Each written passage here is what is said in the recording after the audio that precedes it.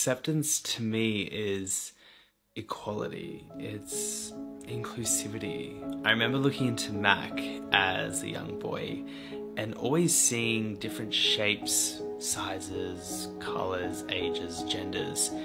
The artists were always so bold and unapologetic, and I think a lot of people found that intimidating, but I always just saw acceptance to be yourself. MAC stood up in a time much less forgiving than the one we live in today, in the face of adversity, with a black drag queen spokesperson, RuPaul, to back a cause that still, to this day, holds so much stigma, supporting people and families suffering from AIDS. To date, MAC has raised over $500 million over the 27 years that they've been contributing to the Viva Glam Fund. Keith Haring himself sadly passed from AIDS-related complications, which is why I think it makes this collection even more special and important. What a fun collection. You have 3 vibrant primary colors that you can mix, match, and customize. I think it's a special thing, you know, to buy into a collection such as Viva Glam, because